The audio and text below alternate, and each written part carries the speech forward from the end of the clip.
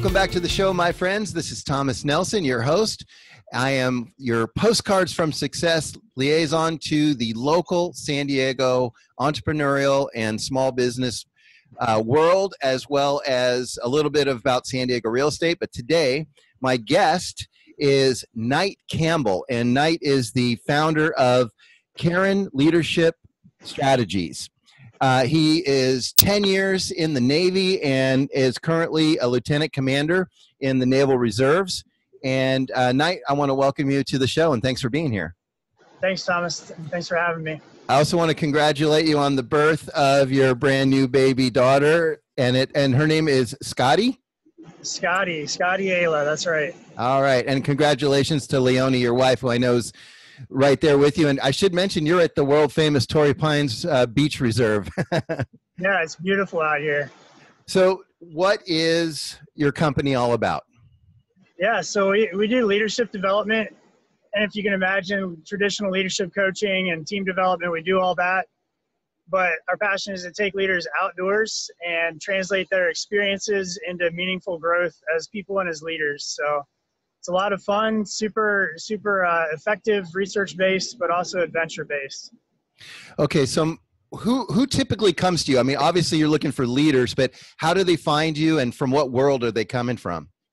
Yeah, we're a brand new business in San Diego, so we're reaching out and networking with all kinds of people, but it seems like the ideal client, the people that are really drawn to us, are people who want to become better leaders. They know they've got more potential, and they don't really want to be in a conference room. They don't want to spend their time doing trust falls, things like that. They definitely don't want PowerPoint. We're all about no PowerPoint. They want to do something. They want to do something that works. And when they see that someone with a lot of experience and knowledge about leadership development will take them rock climbing, take them hiking, take them mountaineering, they get excited about that. So what was the genesis of this company for you? I mean, obviously you've spent many years in the Navy, and thank you for your service. But you know, how was this born in your brain? How did you bring this to fruition? Yeah, that's a great question, Thomas. I've always wanted to work for myself. I've always wanted to start a business, and for a long time it was a coffee shop. Maybe we'll circle back to that. I still love coffee and drink it, probably way too much. And in my experience in the Navy, I got the opportunity to teach leadership at the Naval Academy after flying and deploying a couple of times, and I really just was passionate about creating leaders. And I worked with the mountaineering team. I took some groups out to Mount Washington and New Hampshire in kind of whiteout blizzard conditions, and saw the power that had to help them become better leaders and figure out who they were and gain a little more self-awareness. I've been a mountaineer. My wife and I started trying to climb the highest point in all 50 states. Wow. In 2006. So I've been a mountaineer for a long time, and that's been really formative in my life. And I actually had a leadership coach, and I was talking to her, and I was like, Sharon, what do I do? Like, I'm not sure where I want to go. I'm getting out of the military. I want to spend time with my family. I want to be outdoors. I love this leadership thing. And she's like, why don't you take leaders outdoors and coach them? And I was like, that's why we need leadership coaches, because they give you some clarity. And that was a huge, like, light bulb for me to take people outside and develop leaders that way. So I started going down that road. I got to apply and get into National Outdoor Leadership School, which has been an amazing journey. Started teaching for REI, got my certificate at Georgetown to coach leaders, and I'm just putting all that together into something that's really fun and really effective. So now, can anyone come out? Do they have to have any experience in any of these activities? Yeah, I think that's a huge hurdle for leaders, because they're like, I don't rock climb. That sounds terrifying. Right. But I've got a lot of experience teaching at REI, people who have never climbed before in their lives, know how to keep them safe, know how to encourage them and support them, and also challenge them to overcome their fear and get some really great results. So I think an experience that speaks to me was taking my mother out, and she's never climbed. And she got like a foot off the ground. She's like, this is not for me. I gave her a lot of support and encouragement and kept talking through like, hey, these ropes are here. They're going to keep you safe. And she made it to the top, and she still talks about how empowering that was, which is really rewarding for me. So people, I mean, the whole idea of this is get out of your comfort zone and learn something. So I imagine that that's the first lesson in itself, is to actually get into these activities. Absolutely.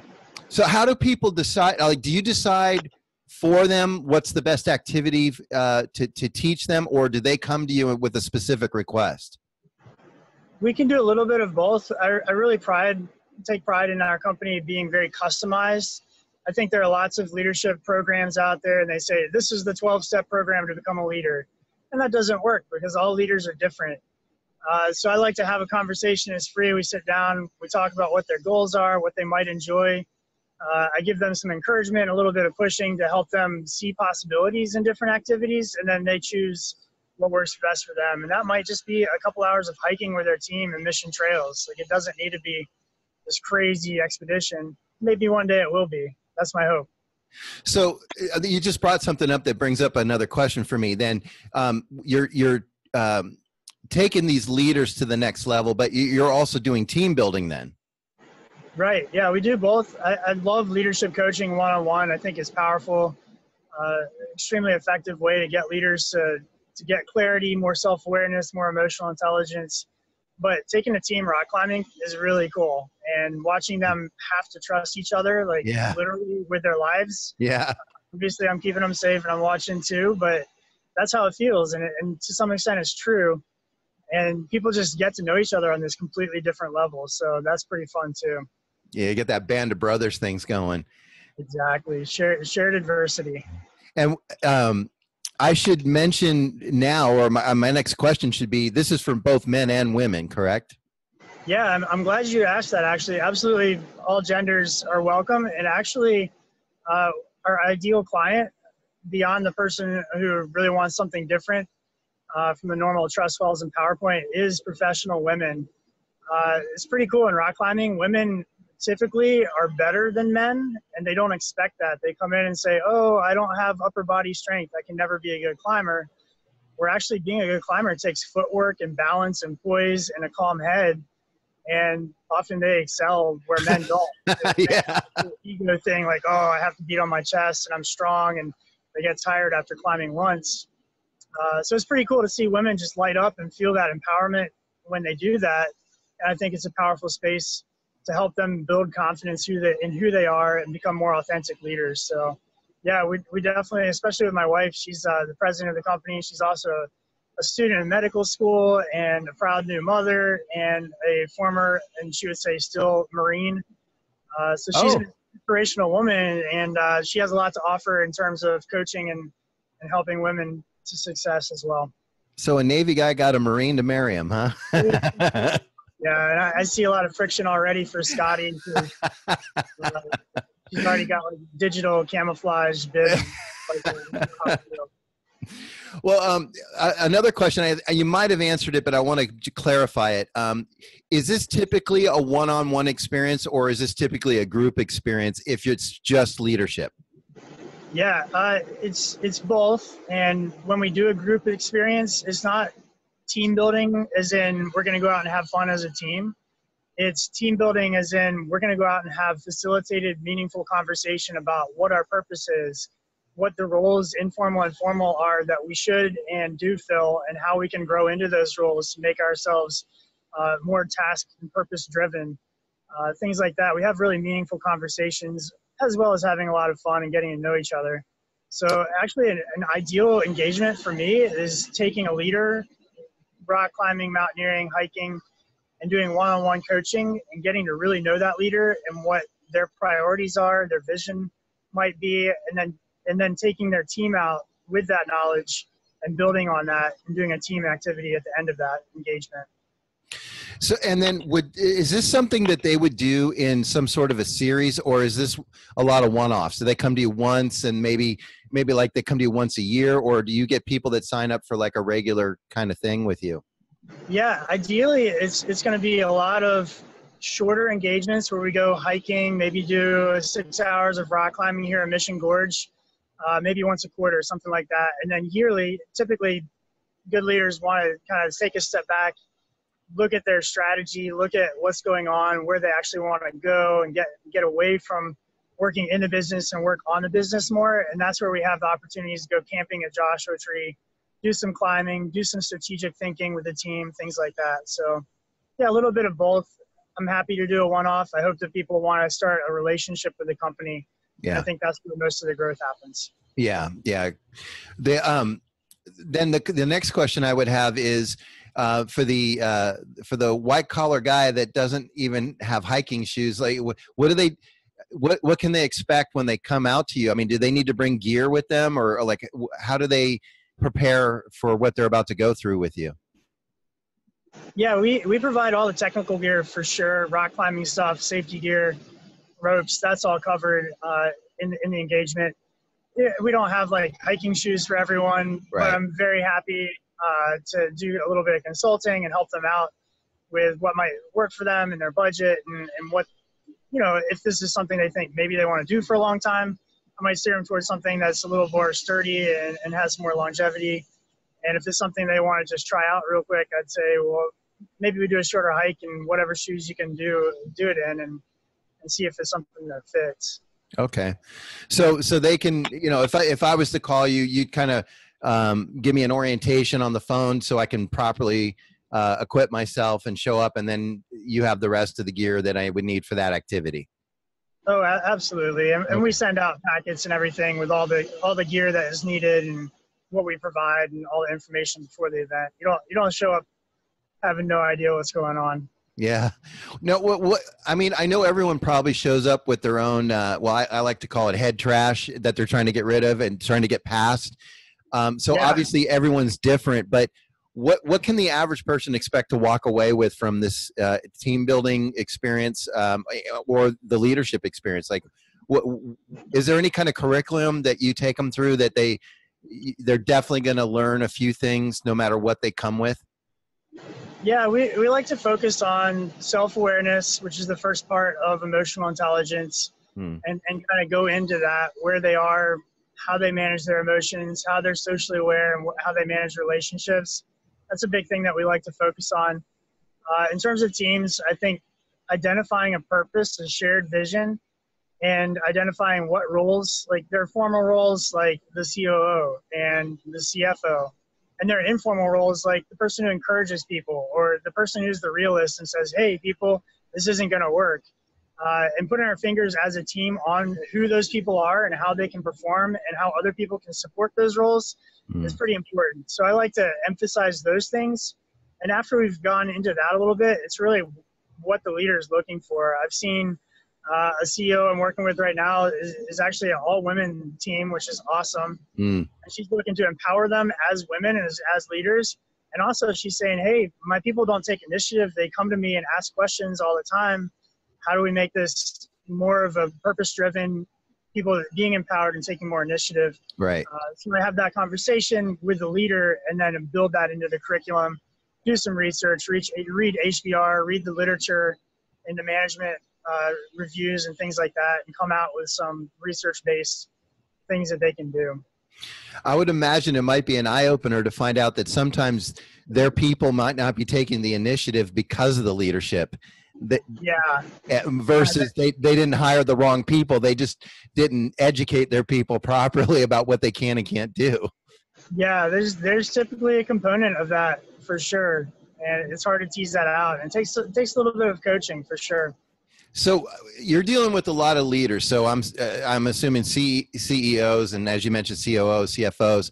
So and with all those EOs and FOs, you're getting a lot of egos. So how do you have to break people down a little before you can work with them? Or, I mean, how do you must get some testosterone showing up there. Yeah, there is so much coming up for me right now. First, I'd like to say, there are a lot of military organizations or vets who do these types of things, and they all do really awesome things. But I'm not about that boot camp experience, really. I'm not here to break people down in the military sense.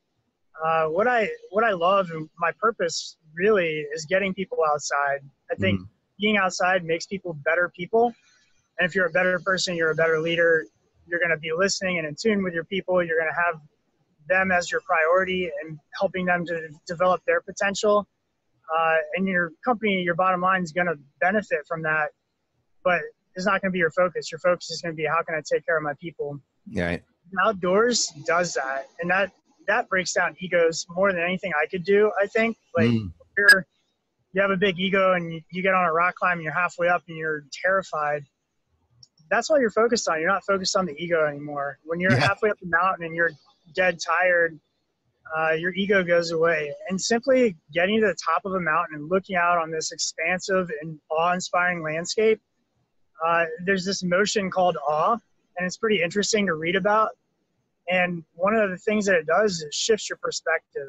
And all of a sudden, even if you're the CEO of the biggest company in the world, you think, wow, none of this cares. Like, this glacier-carved, beautiful valley in Yosemite does not care about my company or about me or my leadership. And I'm just a very tiny piece of this existence in this world. And that's what I'm really passionate about, is taking leaders out and showing them that, because it's pretty powerful and inspiring, and it really gives them a different perspective. I like that. I mean, Half Done's been there long before our company and long after. Yeah, and hopefully it stays for a while too. Yeah. Well, and that brings up a question. Are you strictly Southern California, or, I mean, do you get people that come to you from all over? That's a great question. I'd love to. We're working on that.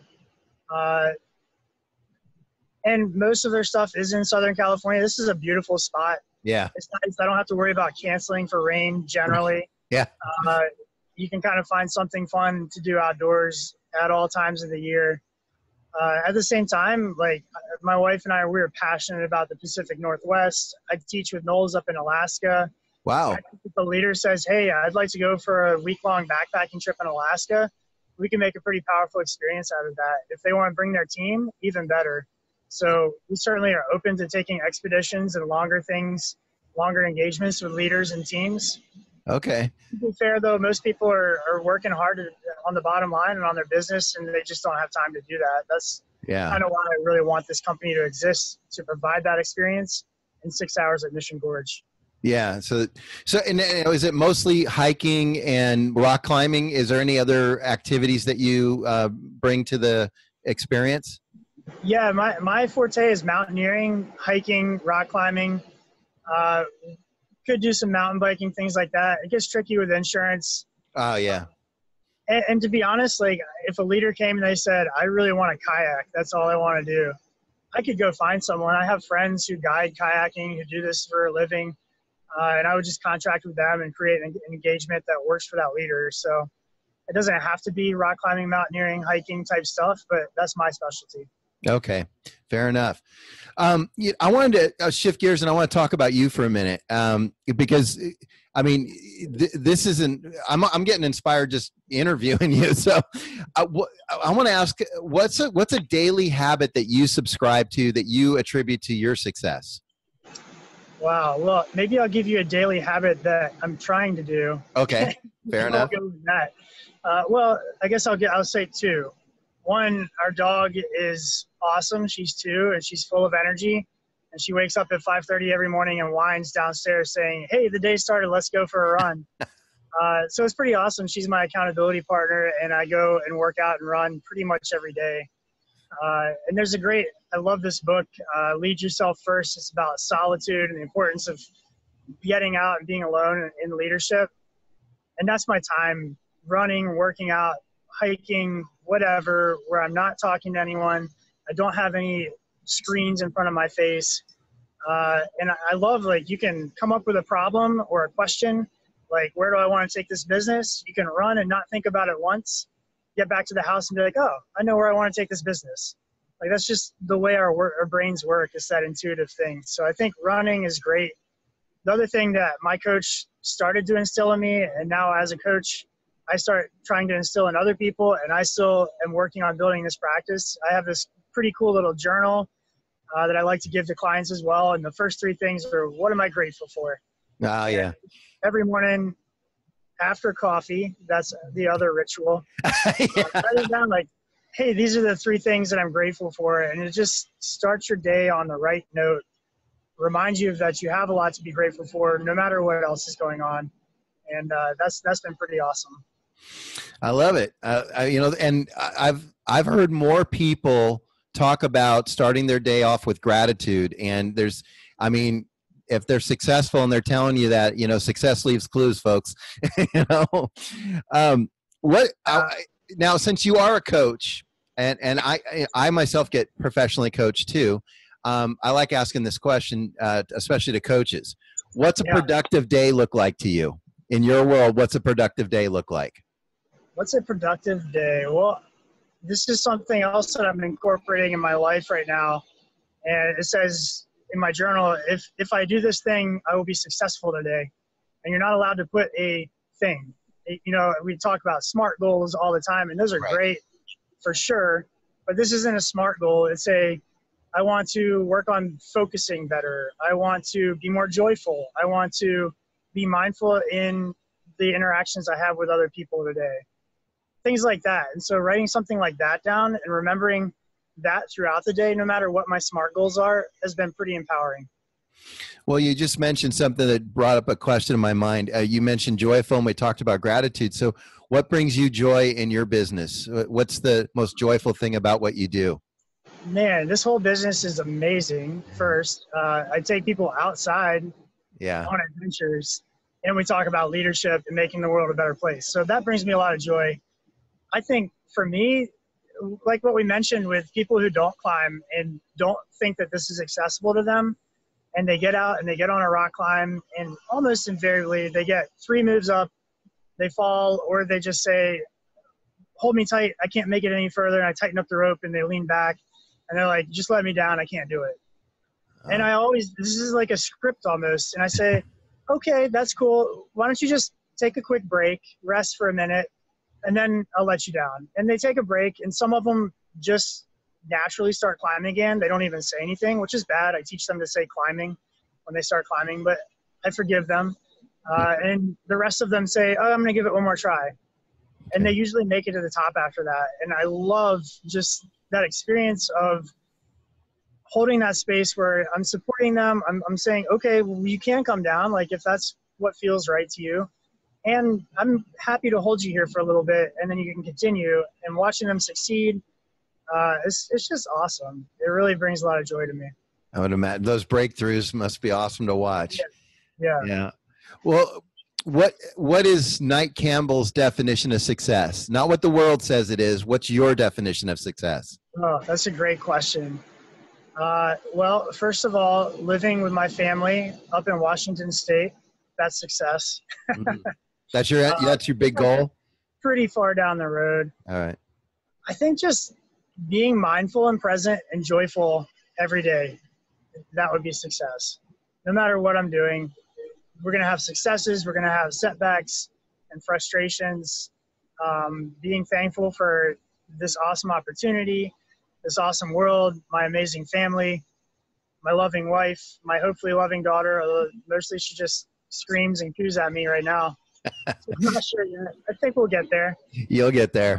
They become daddy girls. Being joyful, it's hard work. And when you're able to do it, everything else is secondary. So that's success to me. Yeah, well said. I mean, I think people expect joy to come to them, and it's something you got to go out and find. You got to work for joy and happiness. It's not just, you don't wake up happy. You can wake up and make yourself happy, but I'm impressed with, I can just hear in your language, you've got a lot of good experience as a coach and as a leadership coach. I believe wholeheartedly that you're doing some good for people. One of my last questions for you, because I want to let you get back to your family. I know you're out hiking. You're living what you do. You're out there hiking Torrey Pines. I love it. But you mentioned earlier there's a lot of military-based organizations like this. How do you separate yourself? How do you communicate your value and bring in your clients versus all the other choices out there? Yeah, wow. So I'm going to go out on a limb here and make a risky move. I do a little bit of a bait and switch on people. I love challenging people. I love that military aspect. It's a part of me. And I think people see me and they're like, oh, Knight is going to challenge me. He's military. He's going to be kind of the boot camp experience. And then I put them on a rock climb that challenges them. It's really fun. And then all of a sudden I'm like, so let's talk about feelings. And they're like, whoa. And that's what's about this, right? Like, that's what's important. Leaders, they don't need to know to challenge themselves more, to work harder. That's not what's holding them back. It's being in tune with their emotions, being able to recognize when fear is coming on them, or when they're losing sight of the big picture because they're really happy, or whatever it is. Talking about how we feel and how we relate to other people. Like, leadership's a relationship. It's not a checklist. It's not a set of steps. You can't lead people like that. You need to relate with them. You need to care and honestly love them. Yeah. And if you're not doing that, you're not going to be a great leader. So I provide all that other kind of military background, the strategy, and we'll talk about OODA loops. I love that stuff, but we're going to talk about emotions and feelings, and we're going to dig deep into what matters. Well, I'm going to hit you with a couple last questions before we wrap it up here. And based on what you were just saying to me, I want to flip it on you and ask you, what's the best piece of advice you've ever gotten? Cool. I'm going to have to think about this one for a minute, Thomas. Or something that comes to mind that guides you. People always ask that. And to be honest, the advice that my first boss in the Navy gave me always pops in my head. So I'm going to get that. I'm going to clear the air with that. Yeah. He said, don't screw it up. And that's pretty good advice. Yeah. It's very clear. It's very clear, and I think about it often. I don't think like what I'm going to give my daughter as, if you remember one thing. I think being authentic to yourself is the best advice that I get, and what I want my daughter to take when she hears advice from me is be who you are and be happy about it, and everything else falls into place. Yeah. No, that's good advice. Well, is there a question I should have asked you that I haven't, that you want to relay some information about? Where's the best place to rock climb in Southern California? Obviously. Okay. Yeah. Where is the best place? Mission Gorge is great, but I really love going up to Tahquitz. It's little known, but it's huge, beautiful granite. And we actually just got our permit for Care and Leadership to take people out to Joshua Tree. Wow. It's beautiful out there. When the weather's good, when it's not, when it's hot, don't go. Yeah. Never. It's brutal. But as the winter and rock climbing season starts up, it's really beautiful. The desert nights, the clear air can be pretty inspiring. And where's that range that you just mentioned, to rock climb? Is this giant rock in Idlewild. So it's less than 2 hours away from here. Yep. People don't know about it, but it's pretty amazing. Yeah. Wow. So, well, I could probably keep you on here another half hour, but I know you're there with your family and I want to let you go. And we got some great information out of you.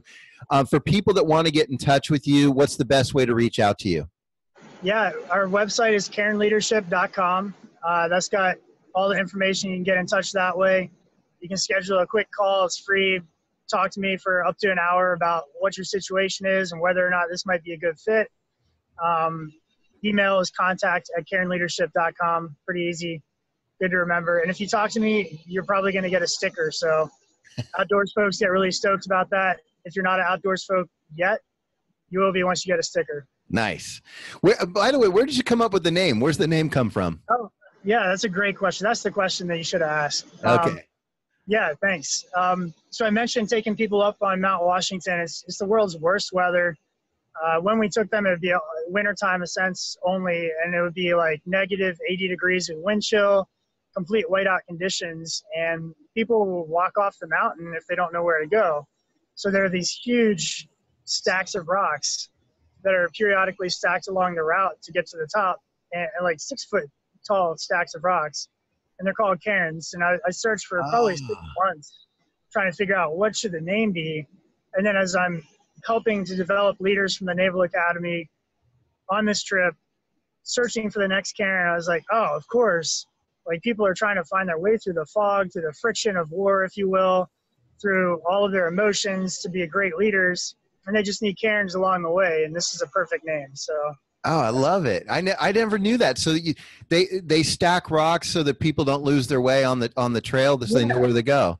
Yeah, it's actually a Gaelic thing, and we were in Scotland once, and we saw like the first cairns.